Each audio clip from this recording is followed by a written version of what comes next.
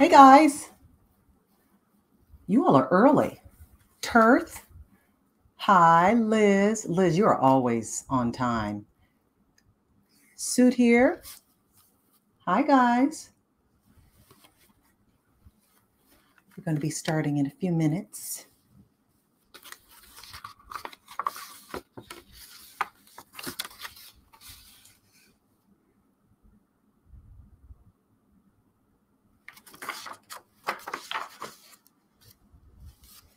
Hi, Nicole, Shawnee, Michael, Chavez, Colette.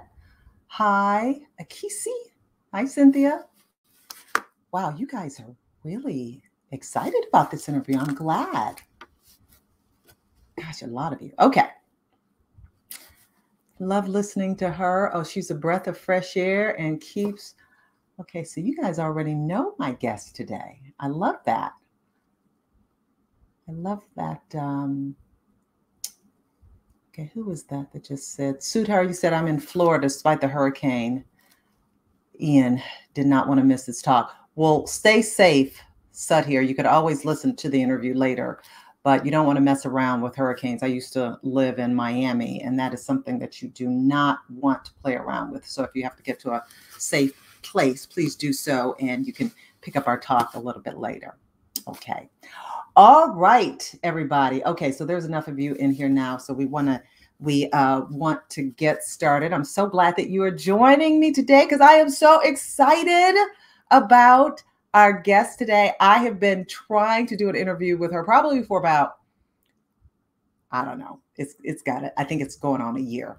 Okay, but she's really busy and she was able to carve some time out today to talk to me and to give us all some great advice.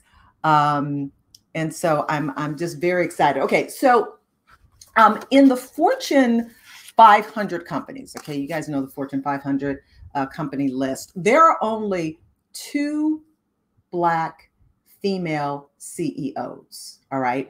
I brought you an interview back in 2020 with a good friend of mine, Rosalind Brewer, who we grew up in Detroit together, right across the street from each other. We went to high school together. We went to college, Spelman College together. I brought you an interview with her back then in 2020. She was the COO of Starbucks. Now she is the CEO of Walgreens Boots Alliance. And today, the other one out of 2 out of 500 companies. She is absolutely amazing. Thasunda Brown Duckett, President and CEO of TIAA, Teachers Insurance and Annuity Association of America. That is a Fortune 100 company, financial services company. They provide financial planning and retirement services to millions of people in higher education and nonprofit sectors. Thasunda is absolutely remarkable. She is remarkable. Let me just give you a little bit of her bio. She'll tell us more, obviously, about her role as CEO of TIAA, which she joined in 2021. After serving as CEO of Chase Consumer Banking, where she oversaw a banking network of more than $600 billion in deposits and 50,000 employees. Previously, she was CEO of Chase Auto Finance and National Retail Sales Executive for Chase Mortgage Banking. Earlier in her career, she was Director of Emerging Markets at Fannie Mae. She serves on the boards of Nike, Robert F. Kennedy Human Rights, Sesame Workshop, a number of other organizations. President Biden appointed her on his board of advisors on historically Black colleges and universities. She'll talk about that and what their mission is. She founded the Otis and Rosie Brown Foundation in honor of her parents to recognize and reward people who use extraordinary means to empower and uplift their community in extraordinary ways. And as a person who has a finance, or rather has a nonprofit, a foundation myself, I'd love to hear about people who are giving back. So please welcome everybody. Round of applause for Miss Thasunda Brown Duckett. Hello. How are you, my friend? I am wonderful. I mean, I'm sitting here like, who is this woman she's talking about? I'm like, I'm jealous of me right now after that wonderful introduction. Well, you should be. You have touched a lot of people. And I don't know if you've been reading the comments. I mean, there are a lot of people who are already familiar with you, familiar with your work. They are eager to they're eager to hear what you have to say about how we can all make our lives better. So let me start by asking, and I promise I won't keep you over time, but what is on the agenda today, other than the interview with Shaun Robinson? What's on your to-do list today? Oh, wow. It's pretty busy. But first, before I do that, I do just have to acknowledge you. This is fantastic. And congratulations to you and all that you have done, are doing, and will do, because you too are an impact maker. So I just really wanted to take a moment to acknowledge you. Thank you and so all much. of your success. Thank you. But in terms of the agenda today, there's a host of different meetings. But if I had to theme it, it's talking about the business and ways that I can be a better leader. For example, I have something that we call coffee and tea, because people call me Tea. And it's an opportunity for me to get proximate with my employees. And so today, right before this call, I had a group of employees, 9 of them. It's not a big forum. And I just asked them, if you were CEO, what are the 1 or 2 things that you would just do already? Or what would be the 1 or 2 things that you would absolutely say, don't mess it up and keep? It's a great way. Absolutely. And it's a great way, Shaun, for me as a leader to stay proximate, but to also hear themes. And I think that's important for leadership, that if I'm speaking to executive assistants, which I had a coffee and tea with them, I've had it with RMs today, or portfolio managers, or people in different locations. You start to see your themes, regardless of who they are or what level.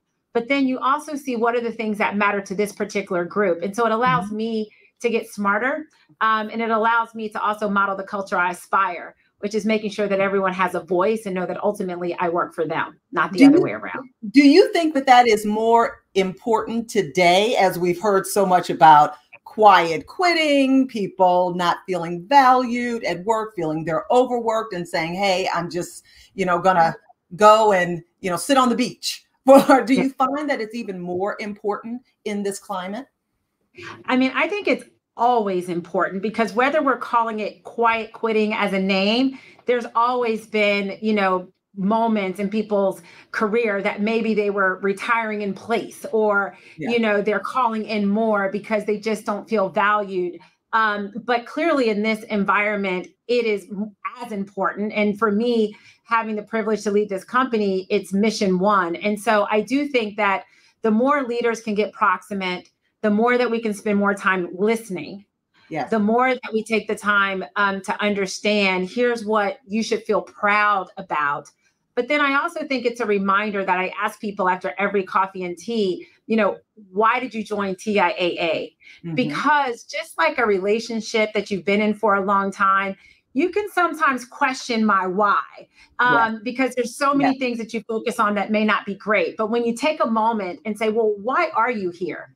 You allow people to fall back in love with what they do every day, what makes the company special, and to make sure that they know that their voice matters. And so I do think it's important. And I think it's important for us as leaders to do the skip levels, to hear it straight from the people that are closest to our clients, or the people that are farthest removed from us, so that we can make sure that we're doing all that we can for people to love working here and knowing what we're here to do, but also see their role in it. So I need them here. Yeah, absolutely. Yes. I've seen a lot of comments already about explain what TIAA is. And I want to get to that in just a moment, but I want to start really at the beginning about your childhood, where you grew up in Texas, right? You were born in New York, grew up in Texas. What was the childhood like? How far back do you remember? I mean, Otis and Rosie Brown are my heroes, my Shiro and my hero.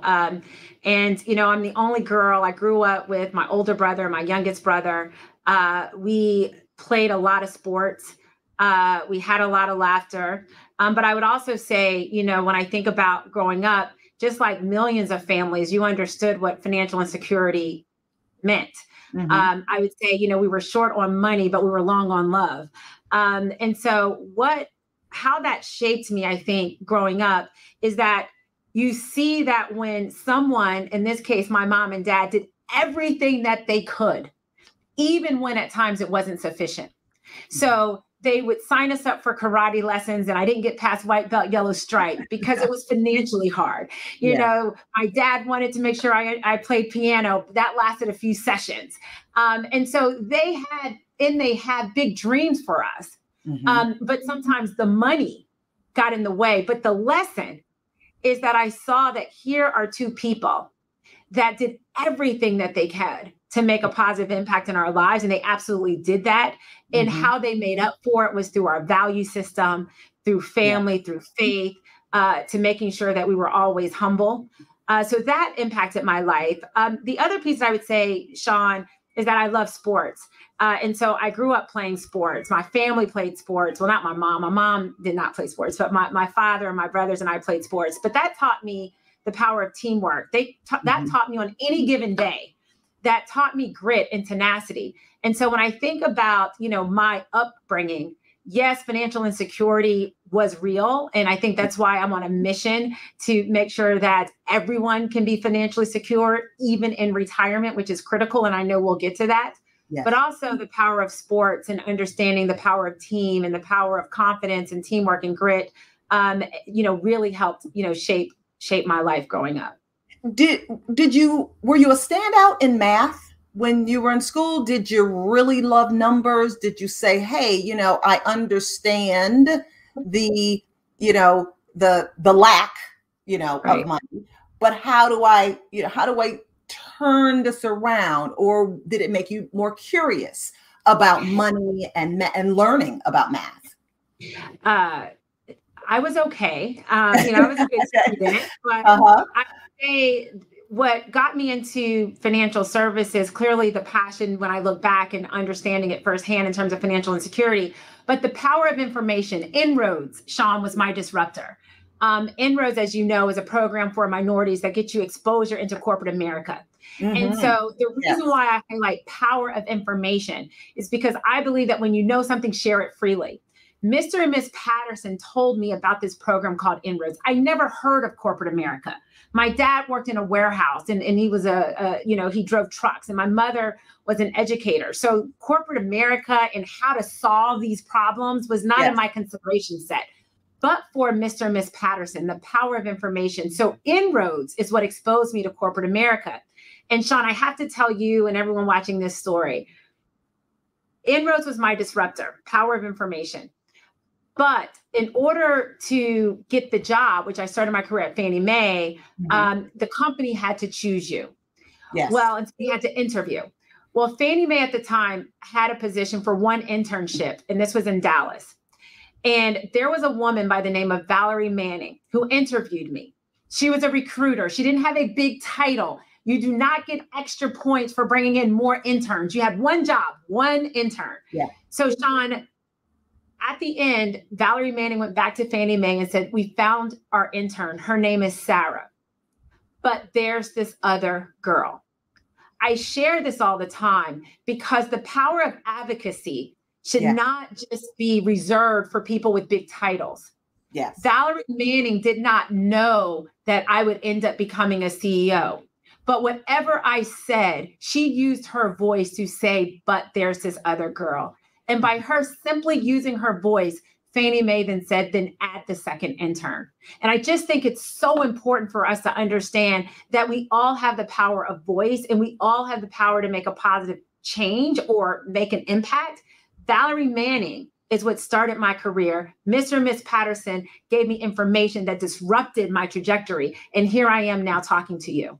I love the fact that you remember these names and that you give them credit for the turning points in your life, and that you give them, you pay homage to them, because without them, it you maybe would have achieved it, but it would have been harder. It would have taken longer. And they were the ones that said that they were going to take a chance on you. I love that. I love that. So tell me, what did you do at Fannie Mae and how did you rise through the ranks of Fannie Mae?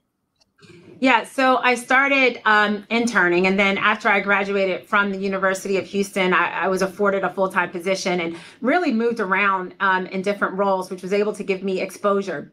And so I worked in affordable housing where I was able to put together programs for down payment assistance, et cetera, was able to see all parts of our country, including going into markets like Oklahoma and seeing Native Americans and fee simple land and just understanding different structures and how can you create programs that can provide access to home ownership. I then moved into account management, which is where you were negotiating pricing and guarantee fees. So every few years, I happen to move into different roles. And so what I would share is that I didn't map out my career. I think what's important is that everyone has their own, footprint, just like your own, digital footprint is uniquely yours. For me, I showed up with a lot of intellectual curiosity. I showed up, talking to the administrative assistants who took me under their wing when I was young and helped me understand the culture and understand how to navigate, affirmed me. And there was no job that was too big or too small for me. And I wanted to make sure that whatever I did it with excellence. And along the way, I was fortunate enough to perform, but also fortunate enough to have people around me that would give me the shot. And once you get the shot, it's what you do with it. And I would just say, Shaun, being open and recognizing that life doesn't necessarily move in the trajectory that you may have in your mind, but it doesn't mean that there's not the opportunity forward. So being okay, being uncomfortable, being comfortable, being uncomfortable. And I think those were those elements that if I think about my career trajectory, it was being open, it was being comfortable, being uncomfortable, but also surrounding myself with people at work, but most importantly, the people around me, like my parents, that would affirm me when I needed to be affirmed, when my confidence was not always there, to remind me who I am and to remind me that, I am enough. And I think that's very important when you're navigating your career. So I just moved up. And then I would tell you I was in LA. So I moved from Texas to LA, which was an interesting experience for me working for Fannie Mae. But I wanted to get closer to the consumer. And no matter how much I loved Fannie Mae, given that it was in the secondary market, I couldn't get closer to the consumer. And there was a moment in time I was on Fannie Mae Business, and the CEO of the mortgage company at Chase asked me a question. And so the art of the question can be your opportunity. And so that answer and a couple of other conversations ultimately led me to Chase. Okay, we'll get to Chase in just a second. Let me take a step back for just a minute. You received your BBA from University of Houston. Yes. And then your MBA from Baylor University. Yes. I'd like for you to, and then you went to the, is it Hankomer School of Business? For my MBA, yes. Yes. So I'd like to talk a little bit about your schooling and how do you think it prepared you for the role that you have had, that you have today, and for the other jobs that you've had? No, I mean, I'm fortunate enough. I truly enjoyed my experience at the University of Houston. And I think how it prepared me was not just in the classroom, attending a school that is very diverse, attending a school where you had traditional students and you had people that were working and going to school, being in a position where I joined a sorority. So understanding the power of sisterhood, being that I grew up with boys, being the student regent. So I think I was the first woman or first African-American student regent at the University of Houston, or one of the first, but having the opportunity to understand your voice matters as a student when it comes to policy. So what college life provided me was it allowed me to get beyond myself. It allowed me to be uncomfortable. It allowed me to sometimes not do well. So understanding, classes are tough or there's relationships that are tough, but, keeping your eye on the prize. And so my experience was a really positive one from the standpoint of it taught me a lot. It doesn't mean every moment was positive, but it taught me a lot. But it also, I think, prepared me, not just academically, but prepared me on the things that really matter when you think about cultivating relationships, when you think about, understanding everyone has a voice and perspective matters, and wanting to understand everyone's perspective shaped me, I think, in a really profound way. And then, receiving my MBA while I was working. So I was at Fannie Mae when I went to Baylor for my MBA, which was just fantastic because I was able to be in the classroom with executives. I was able to be in a classroom with people that were mid-managers or just getting started. And so it allowed the conversation to not just be theory, but it allowed us to have real practical examples and use cases in terms of what we were all dealing with. And so being able to go to work and get my MBA, I found that I was much more focused.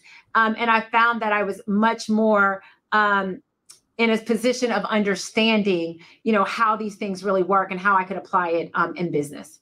And was it there that you decided or realized that finance, the world of finance, was going to be your bread and butter, was going to be your career path? Well, really, getting the job at Fannie Mae is what led me down this path. And working for a company where I really connected to the mission of homeownership really resonated with me. And I think that really sparked my intellectual mind and curiosity, but also my purpose of, doing good and making a positive impact. And so I think financial services connected the things that I'm very passionate about, but each moment just further unlocked what that real passion is. But I think, working at Fannie Mae and starting my career in financial services and then loving it is what really sparked it. All right, let's move on quickly to Chase. Tell us about your time there and how it shaped the person that you and prepared you possibly for the job that you have today. Yeah, I mean, my time at Chase was a, phenomenal experience. And it's always about the people and the impact that you can make while you're in the seat. And so while at at Chase, I again came in mortgage, then moved into becoming running a P&L, which was my goal, Shaun. The goal professionally was I want to run a P&L. That's it. I didn't know it would end up being $1.3 trillion. I just wanted to run a profit loss P&L. Okay. We have a lot of students watching us today. Tell us what the P&L is. Well, so profit loss, it's managing the money. It's making decisions when it comes to revenue and growth and working directly with clients. And so to be responsible for the dollars, if you will, and having that accountability is something that was really important to me because you didn't see as many women and you didn't see as many people of color, in that seat. And so at Chase, I was actually 6 months pregnant with my second child when I was asked or afforded the opportunity to run a P&L. And the reason why I share this story, especially for women, is that the mental gymnastics were real in my head. So here I am, I have this opportunity to run a P&L, to run a business. And I almost talked myself out of it. I'm talking to my boss saying, I'm 6 months pregnant, right? It's going to be a Schedule C, you know. And he's like, you're coming back, right? And so I just share that because sometimes that moment that you really want is also the moment that you can talk yourself out of because you may be a little afraid or it didn't happen the way you envisioned. But so Chase ran the P&L. It expanded to a broader geography and mortgage, and then it was the entire country. And then I was tapped to become the CEO of auto. And that was a fantastic experience. And what I would say about that, Shaun, is going into the auto industry where you're a CEO, you're in an industry that may not be as diverse, gender, age, race. So you sometimes can say, should that be for me? But what I can tell you is when I left with a ton of friends in lifelong relationships that on the surface, I would say we didn't have that much in common. And so I think that's just an important insight. And I also think that as leaders, sometimes we will say, we want, someone of color to run a business because that's where the growth is, or that's where this is. But I would also offer up that even if you're in an industry where maybe there's not as many women or minorities, doesn't mean that you should not lead that industry. And that's what I had the benefit of leading in auto. And then it turned into moving into the consumer bank, and becoming the CEO. So my time was fantastic. Having a leader like Jamie Dimon and Gordon Smith and others are just some of the most phenomenal leaders of our time, where I was able to be a student, but I also believe I was able to make impact. And that to me is, when I left Chase, it's not what I did, but it's how I made people feel, and hopefully the impact that I was able to make in people's lives. You obviously had a very positive experience when you were at Chase, you know, like all of us who have been through companies where not many people look like us. Sometimes you are reminded that people see you differently. How did you handle some of those challenges? Yeah, I mean, I think like many of us, working in corporate America or being a CEO or an executive wasn't the first time I was the only in the room. Yeah. You know, you didn't just wake up and have that experience. For me, there were many moments where I was the only brown girl on a soccer team, or I know what it was like to not be invited to the birthday party. And it was just because of my skin color, and my parents had to scrim and scrap to throw me a birthday party to show that I mattered. And so those moments along the way, I would say, prepared me. But it's also, Shaun, that I say publicly, you know, I rent my title, I own my character. And so knowing that when I might be the only in the room, I still have a voice, and that I believe my voice is necessary and required. And there's times where I had to take a deep breath. Even today, there's moments I'm the only in the room, and I have to say, okay, Shirley Chisholm, okay, Grandma, okay, Shaun, I'm bringing my girls to the room. So I can do this. And so for me, it's recognizing that I'm never the only in the room by myself, because there's a village, there's shoulders of which I stand on that's in the room with me. And once I can get my head in the right space for that, I know I belong, and I know that I have something of impact to share. Yes. You obviously have a very positive outlook, but Thasunda, I know there were some times when you had to say, look. Yeah. Yeah. How did you handle that? I mean, listen. Listen.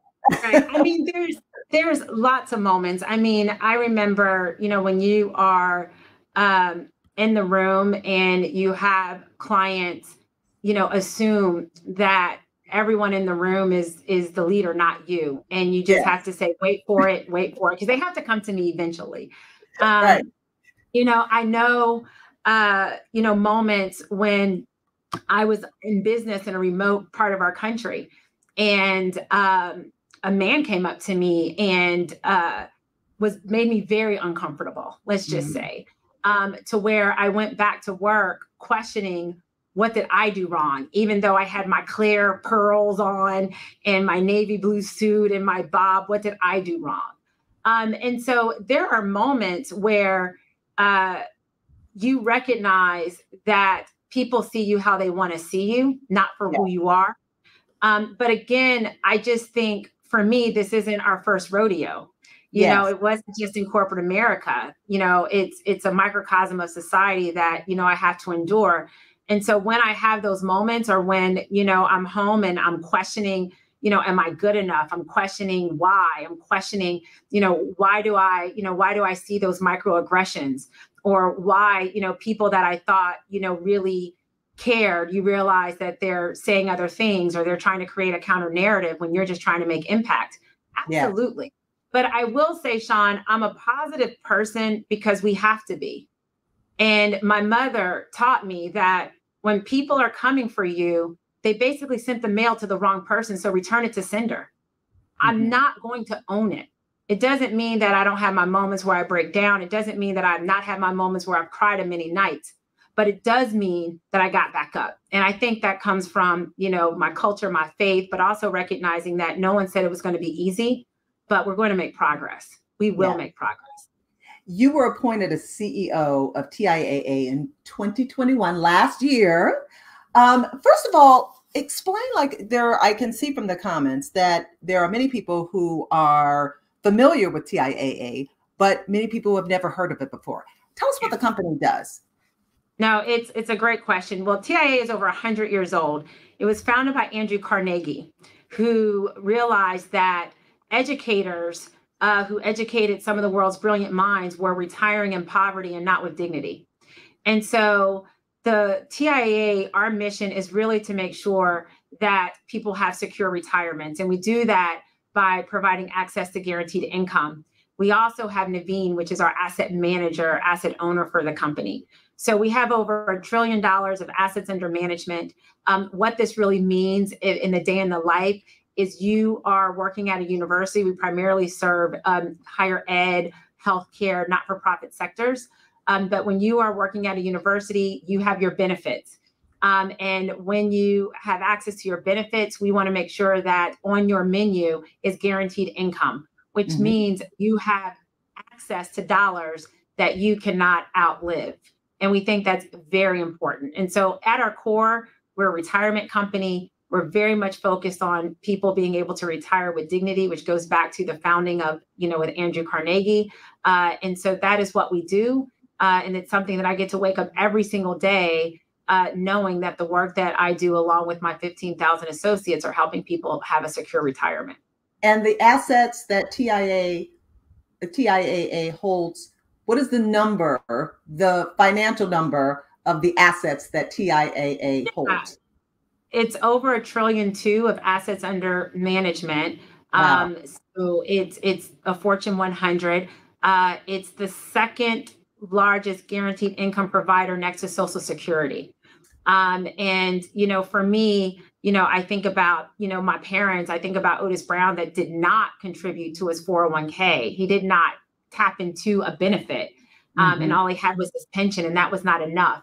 And so I get to wake up every day thinking about the millions of Americans that may have access and are not connecting that there's a benefit for you, but also think about those who don't, and making sure that TIAA is playing a role in providing secure retirements for everyone. And so what are your biggest challenges on a daily basis? What is your basic mission? What is your basic mission? Yeah, in terms of our overall strategy, or just in the what is so when I was asking you what's on the to-do list today, you were saying talking to employees, but what is, when you came in, you wanted to really put your stamp on the company, assuming. And so what is it that you hope to accomplish?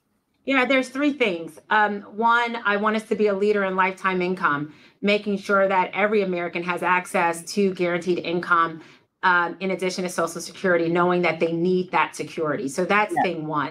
Thing two is to delight the clients. In everything that we do, you have to earn it. And I don't want to meet the client expectation. How do we delight them? Which is making sure that we're making us one of the easiest retirement companies to do business with. And then lastly, strengthen how we operate. And so that means, are we investing in the right technology? How do we make sure that we're retiring technical debt? How do we make sure that we're investing in capabilities digitally so that our participants can engage with us? So being a leader in lifetime income means you are delighting the clients every day, or you can't be a leader. And in order to delight the clients, we have to strengthen how we operate, which is all about a focus around technology and digital. And clearly underpinning that chassis is our people, and making sure that we're always attracting and retaining talent and listening to the needs of our associates. I was talking to your team before this interview, and one of the things that they said you were passionate about was the fact that, many Americans are not actively saving for retirement. And those who are saving are not hitting the goals that they need to comfortably retire. What do you think the keys are in changing that? Yeah, I mean, let's start with the problem that we have to solve. And so here's just a few anchor stats. 40% of all Americans run the risk of running out of money. 40%. 40%. 40. When you disaggregate the data, 83% of Black Americans in retirement do not have enough. So how are we going to close the gap when the middle generation is having to support mom and dad, may have to support their nieces and nephews or their own children, and they're trying to, live their life? It gets really tough. And so there's a real problem that we have. And so what do we need to do? Well, one, there's an access gap. 1/3 of workers do not have access to corporate retirement plans, your 401k, your 403b. So we need to work to make sure that more companies, more businesses can provide a retirement plan to their employees. There's also a savings gap. As you know, we're not saving enough. And so how do we make sure that we're really engaging with people. And clearly it's tough when you're trying to pay the bills and all the things that we have to do. But can you break it down? Can you not get the venti latte and get the grande instead? You know, how do we really make sure that folks understand that we have to start early? And then lastly, I talked about there's a guarantee gap. And that's a problem because even when you think you saved enough, you may outlive your retirement. 4 of 10 girls in the future could live to be 100 years old. And so how do you make sure that you have a piece of your retirement like Social Security that you can't outlive? But the real message that I would share with your, viewers is that retirement seems like a long, I don't need to be worried about that. Yes. However, it's the decisions that you make at 20, at 30, at 40 that will determine, will you be in that 40% category? So one simple tip, which is what I did, one simple tip, your first job, your very first job, before you get the check, max out on your 401k or 403b plan, because that's your baseline before you receive it. And if you're on this call, take action. Go and say, you know what, can I contribute a little bit more? Many times your company is matching, but what are the things and what are the actions you can take today to make sure that you're not transferring that debt to, your children or to someone else, that you can be in control to have a secure retirement? That's great advice for the 20-year-olds. Yes. Let's talk to the 40-year-olds, the 50-year-olds, the 60-year-olds, the 70-year-olds. What should we be doing, especially during this time? And let me just ask you, do you think we're going into a recession, Thasunda? I think there's a strong likelihood. My hope and what I'm seeing is that it won't be severe.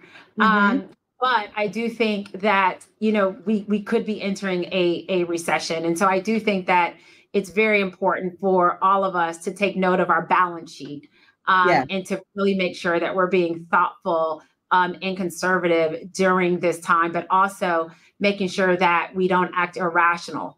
This is a time where you want to stay invested, because if history proves out, trying to time the market, you end up leaving a lot of opportunity on the table. But I do think it's important. But to answer your question around the 40-year-olds and the 50-year-olds, I think understanding that everything is more expensive these days and that it's very hard. But I do think that what we can do is take a hard look to say, well, instead of getting my hair done every 3 weeks, I'm gonna stretch it out a little bit more. New growth never hurt anybody, Shaun. Or thinking about, we're now going gray. Exactly. Because I'm not dyeing the hair. I'm not going to the hairstylist every 2 weeks to dye the hair. That's exactly right. And so I do think that looking at where we are and say, what can I do? And what can I reprioritize? I'm not talking about the basic things that we all struggle with. I'm talking about the things you don't even think about, whether it's getting the venti or whether it's getting the nails, all those different things that you can do, and say, you add that up, that's $50, that's $100. And how can I then say, what can I do in an intentional way? If I have my second job or my side hustle, that's going to be the money that I use to make sure that I have a secure retirement. Because that 40-year-old or that 50-year-old, the question that we're asking ourselves is, I want to transfer wealth, not debt. That's what we want to do. And I want to make sure that I can enjoy the next chapter of my life and be able to do it in a way that's on my terms. And so I think it's never too late to get started. But I think the goal is to get started. And don't say, when I get to $500 or $300 or $200, you can start today putting that money aside for $50 or $10. Get started is the most important thing. Let's talk about mental health. I saw an interview that you did, and in which you said, the myth of having it all is something we should just not even concern ourselves with anymore. Nobody can actually have it all. Tell me your feelings about that. And just in this post-pandemic-ish world that we're in, about mental health and talking about your mental health and dealing with issues that are very real for men and women. Mental health is real. And, I think if we're all honest with ourselves, we've all hit our low. I know I hit a low during the pandemic, navigating a business, raising my children, dealing with social justice and the murder of George Floyd and the wildfires on the West Coast. It was heavy and it was a lot. And I think what we have to be okay with, and I've said this publicly, is it's okay to not be okay. And to understand that everyone hits their bottom. And so I think we have to continue to be open and talking about mental health, making sure that people understand that we all go through some form or fashion, but there's a lot of resources that are available. We need to talk about it. It should not be taboo. Girlfriends should get together, guys as well. We have to be open to talking about our mental health. So it's absolutely important. And I do think we have to give ourselves permission to take a breath. Yeah. Just take a breath. I think, with everything that's going on in the world, we get so heavy. And it ends up putting us in a state where we just are frozen. And so I think it's okay for us to say, I'm not okay. I need to take a breath. And I think it's more important than ever to make sure that we're connecting with one another and not carrying that by ourselves. When I talk about you can't have it all, what I say is that I don't believe in work-life balance. I think that is a lie. Get it out of our vocabulary. I think, and given my financial background, Shaun, I think we should live our life like a diversified portfolio. Yes. I think that what we do is we should allocate everything that matters to us. The reality is there's only 100%, not 150. And so what I do is I say what matters to me. I'm a mother, I'm an executive, I'm a philanthropist. I need my me time, my sisterhood, and I allocate. The truth is my children don't get 100% of me. So we have to acknowledge the truth. They get about 30%. But by knowing that allocation, I give them 100% of me within that allocation, which means I'm more present more than ever than when I told myself I could do everything. And yes. The point, you're not talking to your kid while you're on the phone. Exactly, because I now told myself the truth, right? Yes. When you think that you can be superwoman, you then think that I don't have to be as present because I'm doing, and the reality is when I told myself they don't get all of my time. So be present. But the point here, and the reason why I want to share this, is that just like markets, we're experiencing market volatility, life will give you volatility. Sometimes you have to short the stock, Shaun. You have to short the stock. Yeah. But if you live your life like a diversified portfolio, everything that matters to you is in it. And over time, you will outperform this thing called life. And I think for me, I can have it all over time within the allocation that I give it. And that to me is how I can live a joyful life. Hallelujah. I love that you said this. This is the first time anybody has ever said this during an interview in terms of, nothing gets 100% of us, whether it's our spouse, our children, our job, nothing. And because we're so busy trying to give 100% to everything, that's why our mental health is so fragile, because we are overworking ourselves. We're expecting too much of ourselves.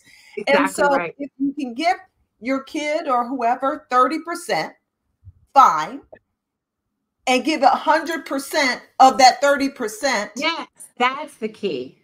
Yes. I love mental gymnastics, right? That's the mental gymnastics.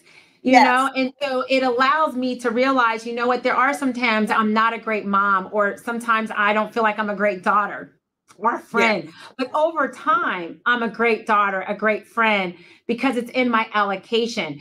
And it gives you free now. I feel free. You should, exactly. Everyone says that, because then just like your portfolio, I'm responding to the market conditions. So when my children need more of me, I allocate that up. But I also know that I had to allocate something else down. And that allows me to say no, Shaun, so that when my mentorship allocation is high and someone asks me for one more meeting on mentorship, I have to say no, because if I give you that, I have taken the allocation away from something else. Yes. You have freed a lot of people with that word, Thasunda. Okay, just a couple of minutes left. I just want to talk about the skill sets that you have that have contributed to your success.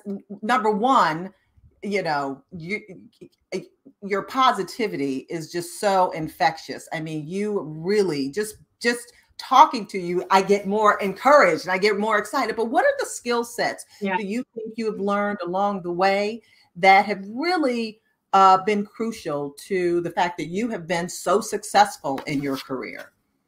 Well, for me, I've connected my purpose in all that I do. I want to inspire and make positive impact. And for this around financial inclusion and retiring people with dignity, the skill sets that I think I possess is I'm intellectually curious.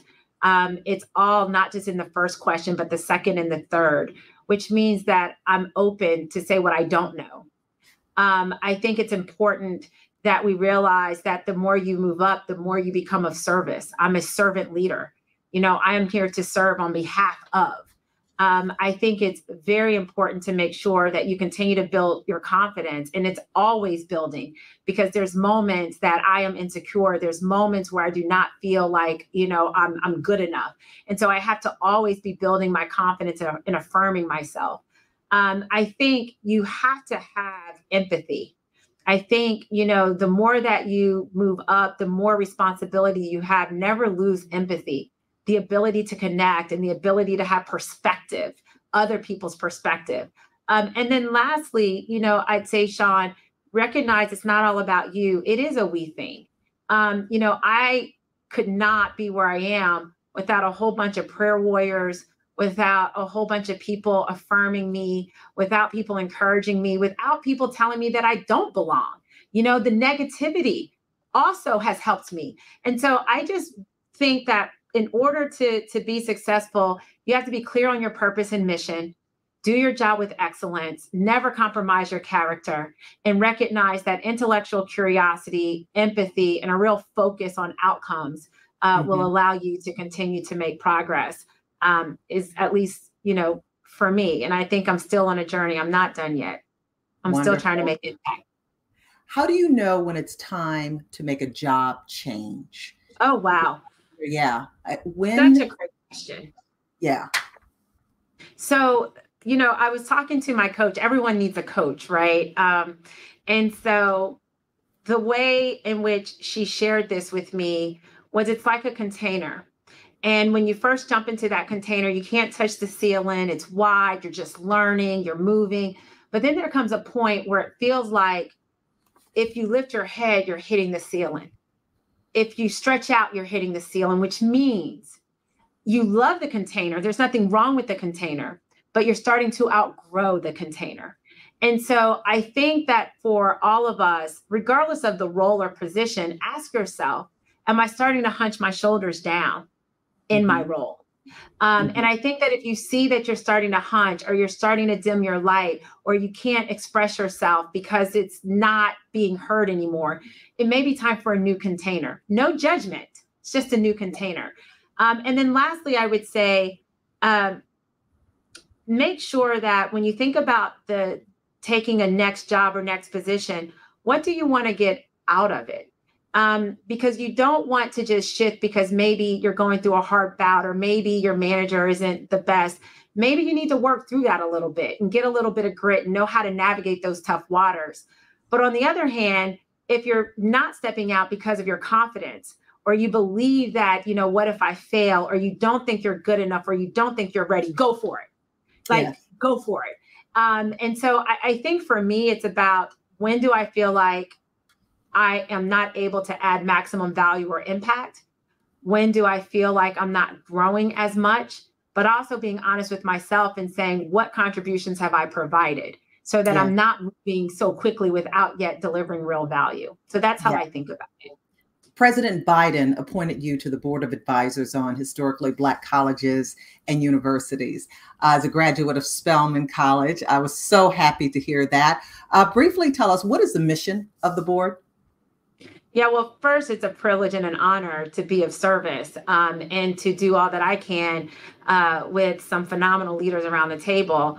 And really, the role is to provide insight and feedback on what can the White House do to make sure that HBCUs thrive, that HBCUs excel, and making sure that we're asking not just from a matter of policy, but what can we do in the corporate setting, and recognize the impact that HBCUs have made, but also some of the challenges that they have. And so how do we, provide recommendations, whether it's around technology, broadband, whether it's about investing in infrastructure, making sure they have quality buildings, best in class technology. How do we make sure that, individuals going to and through HBCUs don't have the level of debt, knowing that many may come from under-resourced families? How do we make sure that we're giving them access to internships while they're in school so they can have a great trajectory to be the next CEO of companies? And so it's about listening, and it's about providing the White House with recommendations on what they can do to create good policy or to do more for something that I think is one of our crown jewels of our country, which is, historically Black colleges and universities. Yes. You and your husband have 4 children. Do you give them allowance? What are their financial responsibilities? Yeah, they, 2 of them do. One's grown, my bonus. One's, 6. And then I have a 14 and a 16-year-old. But they have their own account. They get $25 a week, $25. Okay. And that's if they deliver. If their character is not right, they don't get paid. But I do think it's important for them to have responsibility and to understand the importance of a dollar. And like my dad says, people see our glory, but they don't know our story. And yes. So it's important for me that my children grow up and to understand that we work really hard to provide for them, and that they understand what that means, because it's different, Shaun, when it's coming out of their account. Yeah. And so I think it's important to make sure that if they have goals, they should set the goal, and $25 at a clip, they too can accomplish anything that they want financially. So yeah, right. It's very important that they have financial responsibility. Absolutely. You are the CEO of TIAA, the Fortune 100 company. You have an extremely busy schedule, so many employees to make sure, their day is going right and to make sure your clients are served. How do you take time off? What do you do to relax and decompress and just restore your mental health? Yeah, I mean, my family is everything. I have just a wonderful husband and children and, mom and dad and brothers. And so, I get to watch football with them, watch basketball with them. My husband and I play games together. Just be present, go to the movies, get your nails done, go on dates with my son and my daughter, and spend time with my sisterhood. I think the reality is we all need a village. And, I think that we all need a village where you can, share your vulnerabilities, that you can say, I don't feel good today, or I'm going through something really tough. And that there's people that, are cheering for you, but also will remind you who you are and remind you that it's okay to take a break. So I like reading books. I like being by myself. I like the spa time, and I like spending time with my family and with great, humans, which many times are some great guys and girls that are part of my sisterhood and my brotherhood that really affirm me. That's wonderful. Thasunda, I am so happy to talk to you today. I have been waiting for this day for so long. Your team has been great. And I just, you have dropped some gems. I keep thinking about this. Why am I trying to give 100% to every, I just have 100%. You get 30, you get 20, you get some, and I will be present when I am talking to this person or doing this particular task. I love that. Thank you for freeing me up. And I could see so many great comments from our viewers. Thank you for sharing. Great conversation, dope interview, everything. I love it. I absolutely. Well, I just want to thank you, Shaun, for providing me the opportunity to speak to your viewers. And I know you said, I'm a very positive human, and I have no choice. I believe that the future, better days are always in front of us, not behind us. And I know that we're all heavy, whether it's your job, whether it's your work, personal life, etc. But just take that breath, know that you belong, know that your voice is necessary and required, and know that progress is always in front of us. So we should always stay hopeful and surround ourselves with people that can remind us of that when we're all going through our downtimes, for sure. Wonderful. Thanks so much, my friend. I really appreciate you. Have a wonderful day and hope to see you soon. Absolutely. Bye-bye. Bye-bye. Oh my God, wasn't she amazing? I told you. Wasn't she amazing, everybody? I love, oh, Stacey, you said, oh, you work at TIAA. That's great. Great discussion. Let's see. What are some of the comments I have here? Okay, great interview. Love that. Great discussion. Thank you so much. Wonderful. Let's see. Thanks, Mom. Mom says great interview. Thank you, Mom. I love this. I love this. This is so wonderful. I'm glad you guys enjoyed that. She was dropping some gems, wasn't she? Okay. Whew. I feel so free. So thank you all for tuning in. Tell your friends about this interview. It will be, obviously, we're posting the interview, and so they can come on here and check it out, see what we talked about. Tell everybody about the wonderful discussions, the pearls of wisdom that Thasunda was dropping today. We want to get as many people as possible to check out the interview. Okay, everybody. I will see you later. Thank you. Bye-bye.